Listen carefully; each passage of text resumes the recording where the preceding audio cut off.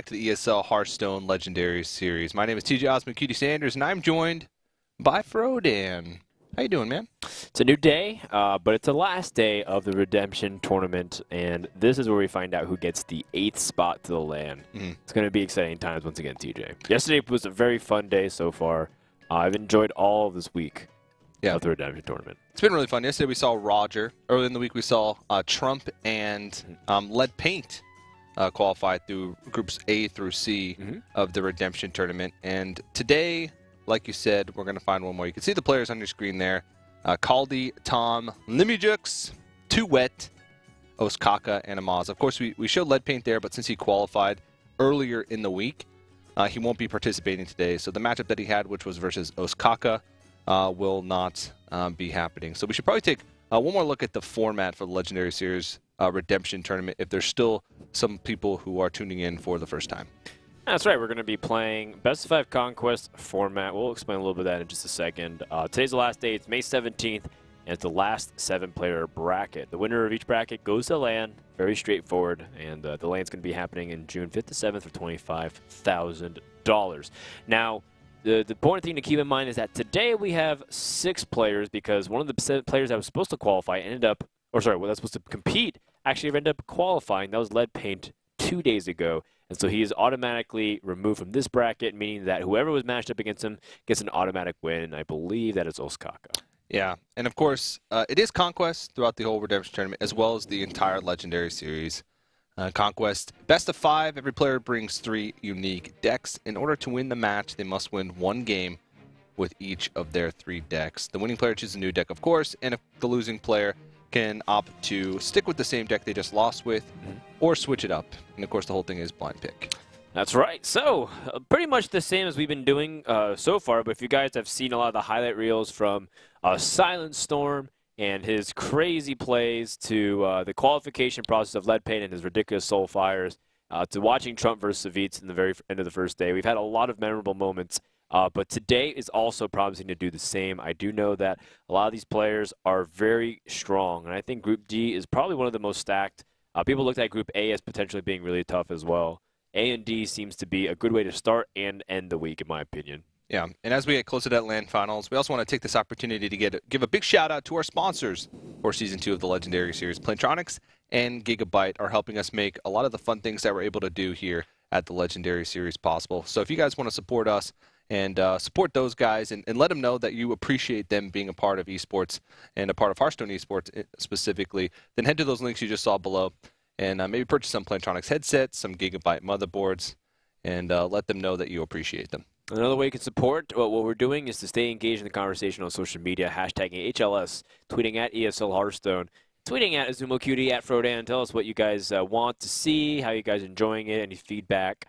Because this is one of the few things that ESL is actually usually doing and putting out on their own ventures and projects. So definitely help contribute and stay engaged on the socials.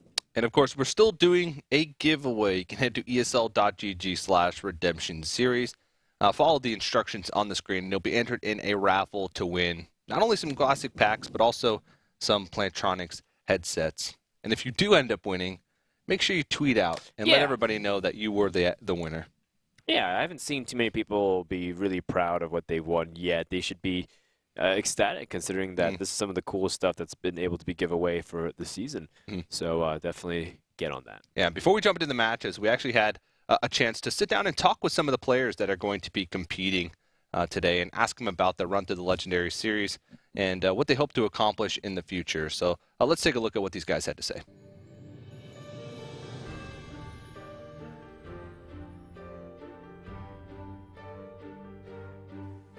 It's hard.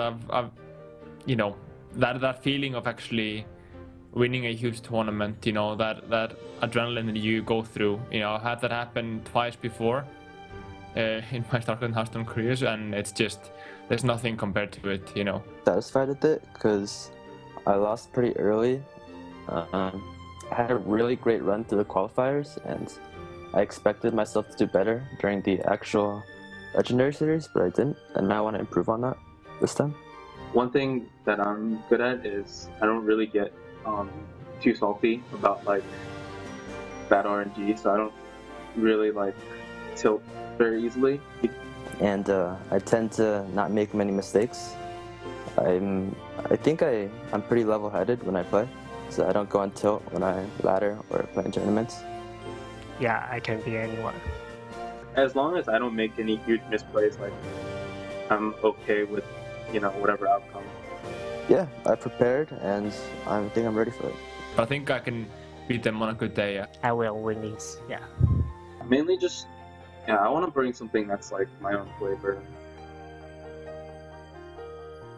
Seems like a lot of confident, level-headed players in Group D. Yep, that's right. It doesn't seem like there's too many people rocking the boat with, the really flair personality of like getting upset all the time and super emotional, and that could work to their benefit as we are coming down to a high-pressure situation. This is the last spot before the last chance qualifiers happening next week, DJ. Yeah, and for the players that are participating today that are outside of North America, this is their last shot to make it to a Legendary Series Land Final. So let's take one more look at the bracket for today to see exactly which matches we are going to be seeing taking place. First matchup, of course, is going to be Kaldi versus Tom60229, who said in his interview that we just saw that he will beat everybody.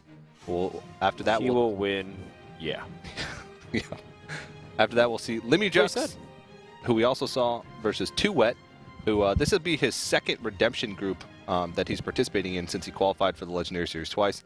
And then you talked about Lead Paint, who qualified for the land final early in the week. So he was supposed to make it, but since he qualified, Ostkaka gets that walkover victory versus Lead Paint. And Amaz and Ostkaka get those automatic seeds to the semifinals, so we'll be seeing them later in the day. That's right. So it's coming down to the last opportunities for these guys. I'm looking for the first match, Kaldi versus Tom. These are two really solid players that's just, in the middle of the pack. Whenever you see their name, they're like, oh, yeah, they're pretty good at Hearthstone. And then you think about things like, oh, but, how are they able to make the runs, or, have they had any significant tournament victories? Not necessarily. Kaldi's done well. He won that Ding It Invitational where he was able to get like a small win for like €1,000. Tom's won a few qualifiers, done pretty well in Taiwan over on that side of the world, but he hasn't been able to translate too much in the West. But one thing for sure is that Tom is a warrior. He goes through every qualifier and gets pretty dang far every time. Like, I'm talking like top 4. And then like if he either makes it through or he falls short by like 1 round or 2 rounds. In a lot of ways, he draws similarity to Ostkaka, where it's, on the online playing field, he seems to do pretty well. And he's yet to have like a true breakout tournament victory, although Ostkaka got pretty close, almost winning Story Cup. Yeah. And both these players had very similar runs through their Legendary Series weeks. They both finished tied for 5th place in their week, in their group. And they both had a very similar game score, with Kaldi having 7 wins, 6 losses, and Tom having 6 wins and 7 losses. Excuse me. Kaldi actually went on to lose against the eventual winner, Life Coach. Tom actually lost in the 5th place match to Roger, who ended up losing in that week as well, but qualified yesterday for the Legendary Series Land Finals. So pretty interesting stuff for these guys for their performances for their regular season Legendary Series week. And first matchup is going to be Warrior versus Druid. All right. Grimpage Warrior. So it looks like we're going to start off with a matchup that will be a little bit tougher for Tom. Grim Patrons generally flip the board a little bit too aggressively for Druid to seize it back immediately. And we start off with a reasonable hand for Kaldi. It's not the worst. It's not the best. You generally want the card draw, but at least he has tools so that way he doesn't get completely overrun if his opponent had to innervate. Fortunately for Kaldi, Tom has no such thing, and he's not the exact happiest with that hand. Yeah. Every time you have to hero power on turn 2 as a Druid, you're slightly sad. Wild Growth is one of the ways that you can apply a lot of pressure early to Grimpage Warriors, force them to use their cards inefficiently. Ooh, all right. Well, there it is. I mean, he wasn't going to play Keeper of the Grove anyways on an empty board. It's just too valuable against a classic warrior. Tom's nodding his head like, yep. Quite a bit happier. Yeah, he's a pro Druid player. All right, now you can start gaining the board momentum a little bit. Lotheb shuts down a couple of things. There's not really many things that you many spells you play on 4 though as warrior, outside of if he's at control, it's shield block or something. But in the Grim Patron, not unless you can like get good battle rage early on, or if your opponent wanted to coin. Yeah, it makes the Lotheb a little bit tougher to deal with, just because you have to like attack into it with a weapon and trade in the Frothing Berserker, as opposed to like just using Inner Rage to try and trade in. So there is some benefit to it, but it's mostly for the body. It's mostly so that he curves out well. Yep. In order to challenge what's on the board. Does he want to set up Death Bite so that way he can start getting better things with Acolyte in the futures? I think so. Grim Patron also on the following turn in case he wanted to. Yeah. Just that you give up your Frothing Berserker. You can coin Whirlwind as well. You can play Grim Patron next turn, attack him with Death Bite, coin Whirlwind, and have 4 Grim Patrons on the board. Was there any leeway in like attacking face with the Frothing and then letting the Lotheb trade in? Because that's pretty clear what the Druid wanted to do. Or is it too easy just to have it swiped and then? Yeah, I think it's then you have to double attack. Too easy to remove it, and it's also one of the reasons ways you lose in this matchup is by taking too much damage. Because like a lot of your removal is weapons. It's not like Control Warrior where you have shield slams as well and ways to gain health. So one of the main ways that you can beat the Grim Patron Warriors is by applying a lot of pressure and getting them in combo range before they have a chance to get big combos of their own. So he doesn't want to take too much damage. That is a absolutely feeble turn to 6. Like you just Keeper the Grove the face for 2 damage, and now your opponent uses Death Bite very effectively. Does he set up the Grim Patron here? He can go for a lot on the board already because he has the Whirlwind with the coin. And that already might spell the beginning of the end of this matchup. Yeah, especially since he's used the Keeper. So that means he can't use the Keeper to take out like a 2-health Grim Patron. Because the only way that a Druid deals with a lot of Grim Patrons is if they like spot removal all of them. Like Keeper 1, Wrath another, and Wrath another. Or like Keeper 1 and then swipe the 3-health one and the 1-health one. But now it's going to be so tough because all he has is a Wrath. He'll also have Force of Nature, which could be pretty useful, but 2 of these Grim Patrons are going to be out of range of being able to be killed with Force of Nature, and that opens up opportunities for Kaldi to just spawn like a near infinite amount of Grim Patrons following a couple turns if he has more Whirlwind effects. Well, I mean, Tom can drop minions that don't let the Grim Patrons spawn too much and force him to trade onto the board a little bit more. Drawing into Scenarios and Harrison, which is a useful card. We've seen a lot of Harrisons over the past couple days. Yes. In a lot of classes. We've seen it in Warlock, Druid, Warriors. Even a Swamp Ooze once in a while. A Swamp Ooze. Yeah, we go back and look at Lead Paint's run to make it to the Legendary Series Land Finals. His Dragon Warlock was filled with tech cards. Harrison Ooze, Kazan Mystic, double BGH. How's the best way to deal with this Ancient of Lore? You're a little worried about the possibility of, combo. You can't just drop a weapon, take a little bit of damage, or like hit face and then just try to rush him down. Yeah.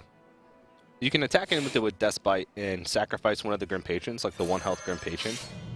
And that way you set up next turn to where your opponent is sort of forced to... Ooh, okay, he's going to use... Oh, that's clever. Yeah. I like that.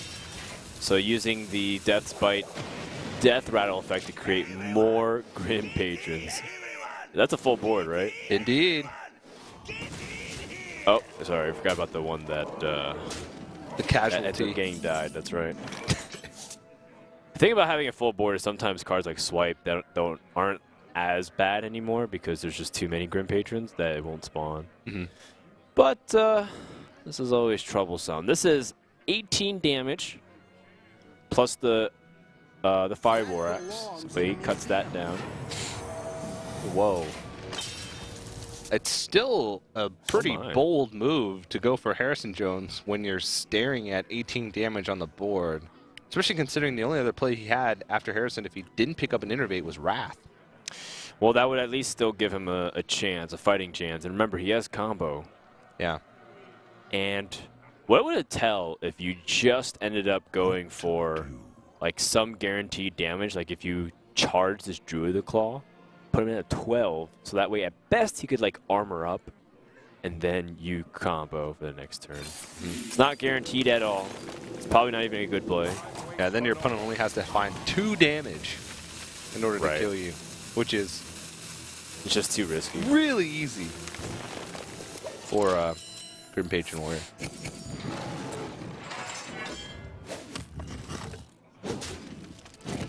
Goes for the consistent play. Absolutely. Kaldi does not have the game-ending damage just yet. He has 12. He's 6 short. He can gain 2 more through the Gnomish Inventor through the Warsong Commander, but it's not guaranteed. Harrison's also problematic because of the combo. So if you want to play Sludge Belcher to be defensive, you could. You could also play the Gnomish Inventor, evaluate what happens, and then trade off a couple patrons, keep the board, and then still stay above combo range if you float 16 to 18 health. You've seen one innervate. Do you need to play around double combo? Maybe at least the bottom line innervate combo, so you have 15. But I don't think double combo is always something that you have to play around. If you really want to play around it, you play Sludge Belcher and trade the patrons, so there's no chance. Yeah. This way he still preserves one of his patrons, but takes some damage off the board, and still plays around. Yep, the Force Nature Savage Roar. Yeah. Well, this is a little bit poor. You might have to just use the combo trade everything now. And it's not going to be a point of killing anymore for his opponent. Instead, it's just going to simply attack everything here. But it does clear off the Grim Patron, or so he thinks. Until TJ. The second Grim Patron. Well, I guess it's more like the 12th Grim Patron. Yeah, it's a second Grim Patron that comes out here effectively on the card and controls state of the board, but still no rush, right? You can set up Armor Smith and Sludge Belcher, or you could start hacking away with the weapon because you know the weapon's actually going to be good damage, and the Sludge Belcher. Yeah. Either way, I think I'm in favor of using some kind of Sludge Belcher here to gain board advantage. He doesn't really have proactive plays here. He doesn't have any way to get cards off the Acolyte, doesn't have any way to spawn extra Grim Patrons. Fire War Axe in the face can start putting on good damage, but it's blocked by Taunt. Alright, so he just wants some card draw. Yeah. And he goes for the weapon. He's not afraid of dying to his Force Nature Savage Roar anymore. That is a pretty big defensive wall, though. Yeah. Sludge Belcher and Drew the Claw in tandem. Yeah. Scenarios can backfire in this matchup. Just because the 2/2 taunts, unless you're using it as a plus 2/2 to all your creatures, the 2/2 taunts can be fodder for Grim Patrons. Also, that 2 damage is not really that tough for warriors to get through a lot of the time. Right. A Whirlwind Effect, for example, with Death's Bite can disarm it, and then a Frothing Berserker gets way out of control. Yeah. Speaking of which, Frothing Berserker gets drawn, and Dr. Boom, unfortunately, a little bit too expensive for this turn. But you still got the Sludge Belcher. He's still got a lot to get through here. Yeah. He's got to find a way to get through the 1/2 Slime, as well as the Druid the Claw, and then whatever's going to come out from Tom. Tom might be on the verge of stabilizing if he can find a way to deal with this board. And if Kaldi doesn't have much card draw for the next couple turns. Well, I have to imagine he's going to drop this big game Hunter, but then that makes dealing with Dr. Boom a little bit more problematic still. Yeah. And he has to go for the heal, right? There's no opportunity at all to go for a card draw. No. I mean, he's got plays for the next couple turns. Right. So. Now, the challenge with Dr. Boom, even though it's great, is that there's so many minions I think at that point, Cenarius just buffs 2/2 across all minions, right? Not Yeah. just 2/2. Yeah. Considering that not only does it create the stronger minions and like Ancient of Lore trades into it, but it plays less around. It plays less around Grim Patron, or plays more around Grim Patron combos. I mean, Druid realistically might be able to start swinging this around soon. Yeah. He made it through a few of the aggressive pushes from Kaldi, which usually they come in waves. Usually they have one aggressive push with Grim Patrons, maybe a second aggressive push with Grim Patrons. And then unless they're drawn through a lot of their deck, they have a really big like lull, a really big soft spot. Where they're just waiting for additional pieces because they're using most of their pieces to buff up the first couple waves, like the first wave of Grim Patrons, the second wave of Grim Patrons, or Frothing Berserker. And then they're sort of just waiting on their card draw mechanics in order to find more. So this is the window for Tom to find a victory in this game. Yeah, if this little slime wasn't there, I believe that would actually be lethal. Yeah. But unfortunately, he's not able to secure that. Ends up taking down Dr. Boom, and now Warrior needs to draw into that execute. That is so crucial. Or Boom Bots need to do magical, wondrous things.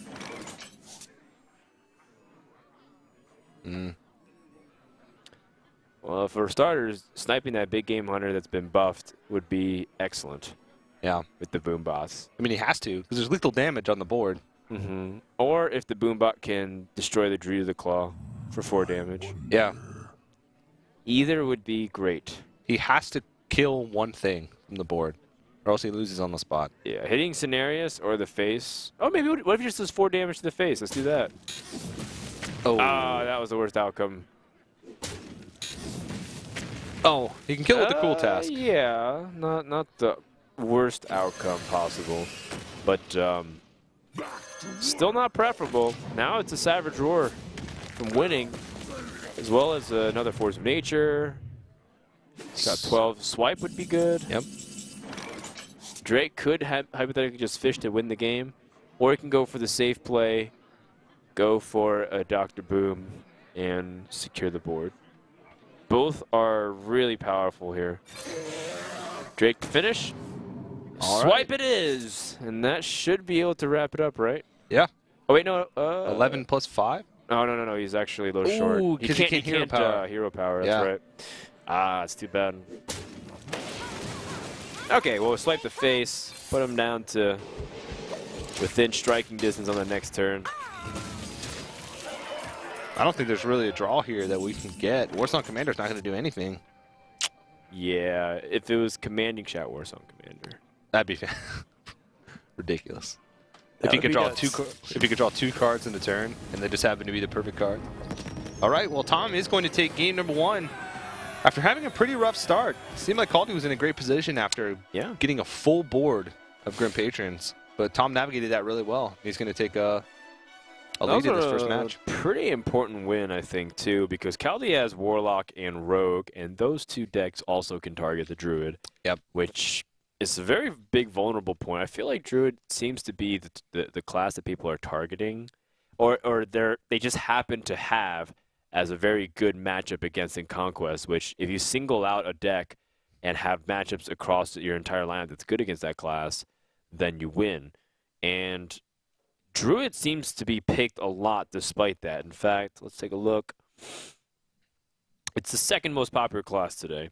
Yeah, Warlock. Every single player has a Warlock. Everyone has a Warlock, but not everyone has Druid or Hunters or Warriors. Druid's the 2nd most popular class. Warriors the 3rd. Hunters the 4th. Tied with Rogue. Not as much class diversity today as we saw yesterday. We're missing a couple. Missing Priest, missing Shaman. Yeah, I'm just taking a look down again just to make sure I'm not giving out false information. But we have 3 Warriors, 4 Druids, 6 Warlocks, 2 Rogues, a Hunter and a Mage. Interesting that 2 Hunters. Yeah. Interesting that 2 people are only bringing Hunter. One of them is Limajux and a Maz. I think Hunter is... People have been so adamant about how strong Hunter is. And I really am surprised that a lot of people aren't bringing it, especially with the popularity of Warlock. I mean, I guess Handlock can have decent matchups against like faster Hunters. maybe even the Hybrid Hunter, but Mid-Range Hunter, I think, just does really well. But we'll have to see how that's going to play out. We're about to jump into the next match between Kaldi and Tom60229, or as they call him on the streets, Dan. That's right. Tom60229, for people who assuming that TJ's racist, is my doppelganger. We've established that, so it's okay for him to joke around like that. All the information that Dan just presented you with came from Dan himself, so I didn't even see the resemblance until Dan pointed it out to me. That's how good of a Samaritan. Well, you're a good person, TJ. Much better than Twitch chat. Warrior versus what appears to be Handlock. So Kaldi's going to queue up the Grimpation Warrior once again. You think so? You think this is Handlock? Yeah. Yeah. I think so. Yeah, I think so. It's good. I'm gonna go ahead and take a wild guess here and say that there's at least a 50% chance that this is Handlock. What about the chance that there's a legendary dragon? 0. 0%, Dan. Yeah. Well, it's funny because you said what appears to be Handlock, and I'm like, well, I feel like there's nothing really else we could see that would indicate that it's not Handlock. It'd be like Mountain Giant's the big defining thing. Sometimes you see Twilight Drakes, and you could see, maybe like combo. You could see Big Game Hunter, you know, same thing, combo lock. You could see like, you know, Sludge Belcher is like, well, still, you know, that doesn't say anything. Well, maybe he's playing demon stuff. I don't see race, Dan, so I can't differentiate between Molten Sea and Mountain Giants. And Clockwork. So you don't see color? No, I don't. Well, I feel bad for you. Watching all that HD TV and 4K resolution in black and white. It's quite the shame. Yep. Now, Kaldi has 3 weapons. Is that a little much, or is that okay considering that you can use some of it as burn? It's a little much. Because hand diversity is actually pretty important in... You need card draw is the big thing. But you said you didn't see race. Now you want diversity. Humans are diverse by nature, Dan. They are. They are. This Twilight Drake is going to put out a lot of pain. But you can deal it with 2 strokes of the Death Spite.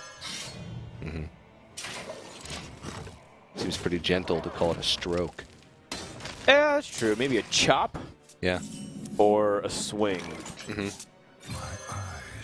Or a stab. A shank. A swift hit.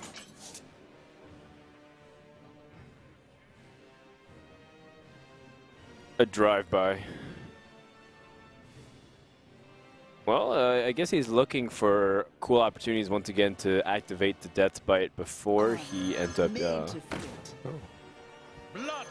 and plunder. Well, in case he needs to actually get some Whirlwind effects, but it doesn't look like it. Apologies, as a note was passed to me. The Battle Rage here ends up getting 3 cards. Pretty effective. Very effective, in fact. Flood and Thunder. Yeah, he's actually a weatherman. Did you know that? Yeah. Dread Corsair in his former occupation prior to becoming a pirate. Yeah, I thought about it a lot. It's kind of what happens in, you know, one day you're just working a normal TV anchor job, just predicting news, and then realize, you know what I feel like doing today? I feel like pillaging some villages and stealing all their treasure. Yeah. And meteorology is actually a really good field for a pirate to go into. It's a good skill set to have. True. If you can read the weather, you can fare the seas much better. Yeah. Just ask Cherry Warrior. Yep. Do you know who Cherry Warrior is? He's actually a really good arena player. And he is basically a classical Viking. Isn't he a part of one of the organizations? Well, he does stream, and I believe he's about to hit, or he just hit, his 10,000th arena win. That's a lot. That is an insane amount. How many arena wins do you have, Dan? Across both of my accounts, any in EU, probably like 2,000. Oh, wow. I used to play a lot of arena. That's how I got my collection as big as it is now. But I don't even have any golden cards because I'm casual. I'll have to check after this how many arena wins I have. just so I can show you up. Or be shamed. One of the two. You'll probably show me off. I don't have that. I don't have that impressive golden cards. You don't want to play anything that has 5 health that just gets immediately sniped by this Death Spite number 2. So the Twilight Drake seems preferable here. However, if your opponent has an Execute, he controls the board very commandingly. So it's a little bit of a nerve-wracking moment. Also, something important to note is that Kaldi does not have the most life available to him. He's at 14. He's taking quite a beating over the course of this game. More only on turn 7. This matchup is super tough for Grim Warriors because it's hard for them to find a balance between, 1, dealing with early threats, 2, once they deal with early threats, it's hard for them to muster pressure, and 3, once they start getting pressure, it's hard for them to make the final push to get through any type of walls that the handlock is going to put out. They only have limited amounts of removal with executes. A lot of their threat engines are from being able to bump Grim Patrons into sub-2 attack creatures with like Warsong Commander. One of the main win conditions here is to make large frothing berserkers on a single turn with Warsong Commanders and pushing in for like a single turn lethal. Like a 15+ damage frothing berserker to the face. But even that can be hard to do. It's too idealistic just to attack and play Dr. Boom here. Like, you're just going to be taking too much damage. Could be. Alright, so Kaldi ends up going for a really defensive play here. Bull Taskmaster and No Mission Bender. Tom has 10 damage right now. 10 damage and still some threats here. He's got Emperor Thorson. Thorson might be really strong. Not because of the... okay, well, Lotheb also shuts down spells. If you're going to push for lethal, that actually makes a lot of sense, too. Considering that you still allow your opponent to respond. I was thinking Thorson will allow you to squeeze in, like, a bunch of combos the following turn, too, for a lot cheaper. Yeah. Lotheb does make a lot more sense, though, if you want to push for a win. And we've actually seen this a few times where players have opened with Grim Patron Warrior and struggled to find a victory with it in their first couple matches. Well, because people are targeting it, you know? It's one of those classes that you understand that it's so strong, which is so funny because we just had a discussion with a coworker prior to this about how Grim Patron is just too strong, and we're like, well, no, there's people starting to actually counter it. It's like, no, I'm so glad it's going to get nerfed. It's like, well, it seems in this scenario, Grim Patron can't even win. Yeah. It's just when you lose to it, you don't like the way you lose to it. AKA QQ more. It's just when it first like bursted out into the competitive scene, it was new, and it just so happened that the meta, it was great against the decks that were popular in the meta, which was sort of like a double whammy. That's why people thought it was, or still think it's one of the strongest decks, and will probably still think it's one of the strongest decks until people find ways to deal with it. This seems...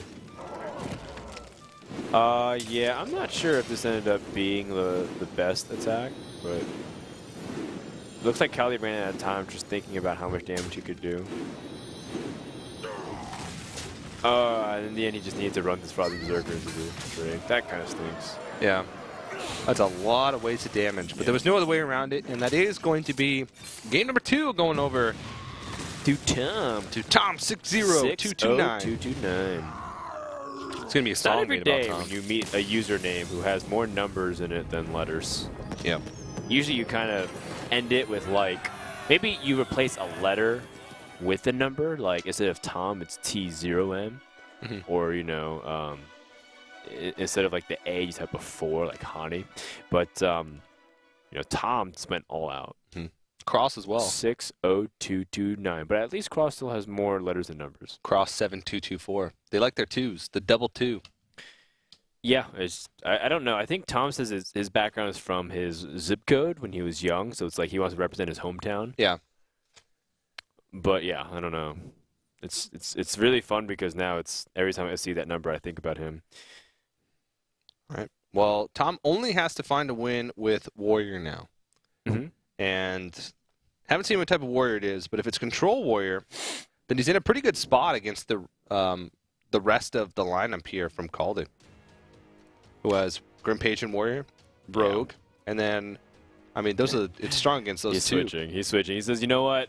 If that's control warrior, I'm in big trouble. I'm going to just switch over to Handlock or Zoo. He's going to have to beat it eventually if it is control warrior. Yeah, this is not looking that good for Kaldi. He's got to eventually tackle down a win with that Grim Patron warrior, but looks like he's struggling, floundering a bit. So when Kaldi first had his run through the Legendary Series, I talked with him a lot. And the main subject that we talked about was life. Life, yeah. Philosophy. It really was. Searching the 7 seas, finding the 7 Dragon Balls. He's from Iceland, and we spent most of our conversation talking about American politics. Really? Yeah. He probably schooled you, didn't he? Because he's European and he wears glasses. He really did school me. No, so I did a lot of research on Iceland. Like, I don't want to pay for Obamacare, and Kaldi actually he knew more about American politics than I did. So what I did was I went on the internet and I researched as much about Iceland as I possibly could to try and one-up him. So it turns out he knows more about American politics and Iceland in general than I do. But I do have a lot of random facts about Iceland now. All right, so tell me the most interesting thing about Iceland that you know. Well, I thought this was interesting. So this was a funny story. As I was reading it, I thought it was an interesting fact, but then I read on, and a lot of countries have this law. In Iceland, you can't spank your children. It's illegal. Wow, thank you. I'm not raising my family in Iceland now. You shouldn't raise your family in Canada either. And I guess we have to cancel our trip. Canada is a lot more... oh, my God. Canada is a lot more specific. You can't spank your children between the ages of 2 and 12, and it has to be with your hand. You can only spank children if they're between the ages of 2 and 12. No. Okay, so and no it has to be with your hand. It can't be with sticks you wish you were raising or foot. Yeah. Yeah. So this is what I was doing instead of prepping for Hearthstone. I was looking at random You are facts. prepping for Hearthstone.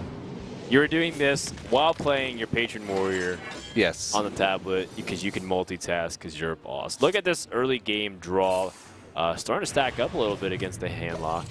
Kaldi trying to find some ways to play and control the state of the board. He's got the Twilight Drake, which I've been coming around to the idea that maybe you can coin the Twilight Drake for a little bit more board presence preemptively against Grim Patron. I saw a few people do that. I don't mind it. In this scenario, it's like so much has been gathered onto the board, and that this Acolyte's going to get so much mileage. And he's drawing cards, executed your Drake, and he's going to be able to set up for the eventual Grommash finish if he even needs it. I mean, he realistically could also have a situation where the Frothing Berserker on turn 7 with a Whirlwind effect could end the game. Yeah. Emphasis on could, because there's a lot of tools in the Handlock to make sure that doesn't happen. And Kaldi's like, why does this match feel a lot harder than it did for Tom? Right, than the other way around. when they literally just flipped sweet seats, right? Yeah. It was Handlock versus Warrior. And it's because it's a combination of things. One, Tom got a much better curve. Kaldi drew 3 weapons. And then Kaldi also doesn't really have the continual threats the way Tom did. So it's a little unfortunate. That's what ended up being the case here. Sylvanas comes out when there's 6 damage on board already. Emperor Thorson makes cards really cheap. But it's also pretty easily traded into by Sylvanas. Makes him able to control what he steals. Wouldn't you want to trade in everything first then? Like, Acolyte. Okay. YOLO. Yep. Well, he does have potential lethal next turn. Compels you, makes you do wild things. So next turn, Whirlwind will cost 0, Unstable Ghoul will cost 1, and Frothing Berserker and Warstone Commander will both cost 2. So you can use all those cards, plus have 2 mana left over. And that's a big damage combo there, especially with multiple things on the board. Right. That Frothing Berserker can get 10 plus attack pretty easily, which could, like you said, end the game. Is there any card that you want to steal specifically? Probably that Acolyte. Is there a way to guarantee it? Dark Bomb, Mortal Coil, the 2-4. No. I mean, Armor Smith and Acolyte are both. Because at this point, you might want to start even gaining life.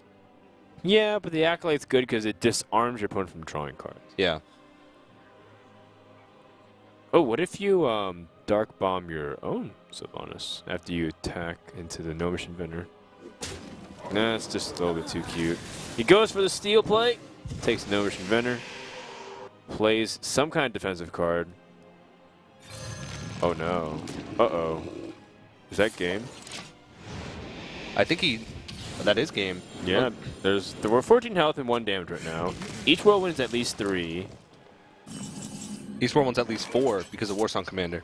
Okay. LOL. There it is. Oh, wait, no, he doesn't have enough mana to play. Oh, he does. Okay, because that Warsong Commander costs 2 now. Yeah. So just whirlwinds, and that should wrap it up. Brutal. Kaldi gets 0-3'd super quickly, and Tom60229 Wow. spanks Kaldi because he's above the age of 12. And Kaldi rolls his eyes because he says, that would be illegal in my country, sir. But he realized that sometimes that just happens. Smile crosses his face. Sometimes it breeds discipline. Of course, Kaldi will not be joining us at the Legendary Series Land Finals, but Tom is going to move on, and I believe he will face Amaz in the semifinals. Ooh, interesting. So Later the winner on today. between Amaz and Tom will end up getting a ticket. Amaz still, I guess, reps the Hong Kong, even though he does have that Canadian citizenship. Still qualifies mainly as a player from Asia. Yeah. And he looked pretty strong the last time we saw him playing. He did manage to barely fall against Reynad, and then Amaz still gets that bye here, and he'll be playing the next round. Yeah. So next matchup is going to be Limijux versus 2-Wit. Now, Limijux we haven't seen for a long time. He was with us in week number 1, and he was one of the first players eliminated. So it really has been a very long time. Yeah. It's been a month. No, 2 months. Yeah. Yeah, 2 months ago was the week 1 of Legendary And he's on Series. the last day of the Redemption Tournament. I didn't get to see too much about Limijux. Can you tell me a little bit about him? He had a very poor performance.